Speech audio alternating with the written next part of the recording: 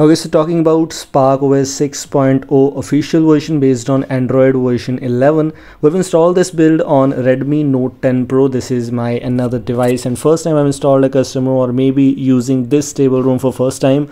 Tried a lot of custom ROMs, but this one is one of my favorite one till now. Also the stable one. This is Spark OS 6.0 based on Android version 11.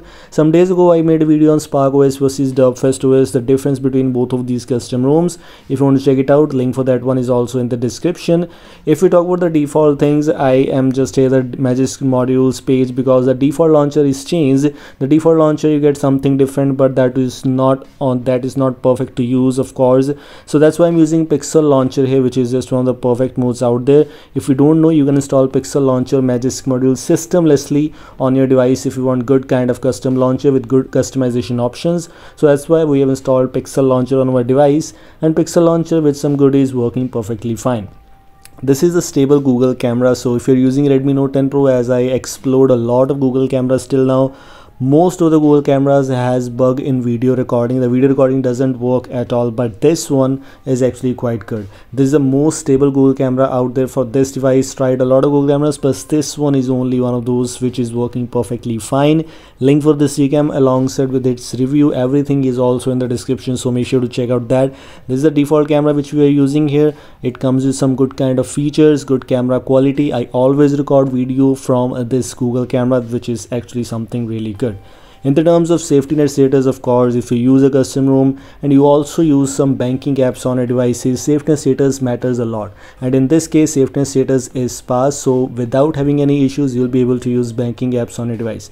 The thing is, if you use Magisk on your device, you need to hide it from settings, or else it will not be passed and you will not be able to use banking apps. You might face some errors like this. You need to hide Magisk from settings, which is necessary. If you don't root your device, if you don't install Magisk, maybe safety net status will definitely be pass, but I'm not sure about that.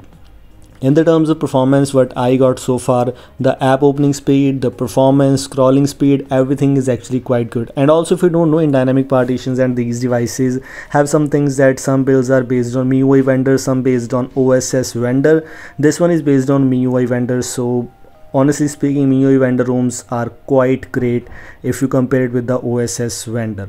Also, in the terms of battery backup, the ROM seems to be very good enough, a very good kind of screen on time which I got till now, and of course 120 Hz refresh rate. So yes, approximately 11 to 12% of active drainage per hour is not bad. And yes, this ROM comes with very interesting kind of customizations. Of course, the latest version Spark OS 6.0 is far more better in the terms of customization section. It comes with very interesting options in UI, icons. You can customize the visual mode. You get the Android 12 style volume panel, a lot more things. So yes, if you are using Redmi Note 10 Pro and want to explore a very good kind of custom ROM, till now Spark OS is one of those great, so you should definitely give it a try on your device. In the terms of customization section, G visual mode is one of my favorite, where you can customize the corners and etc. Quick settings also has good customizations. You can customize your brightness slider, tiles and etc.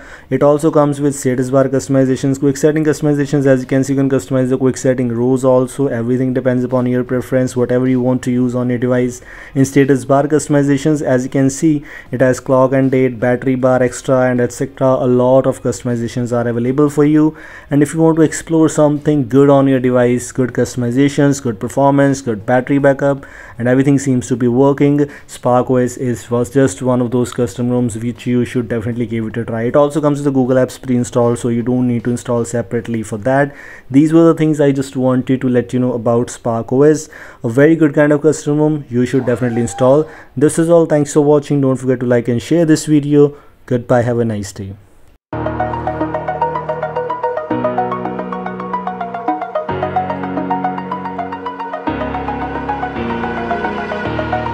Over the edge, feel like I'm floating through the air.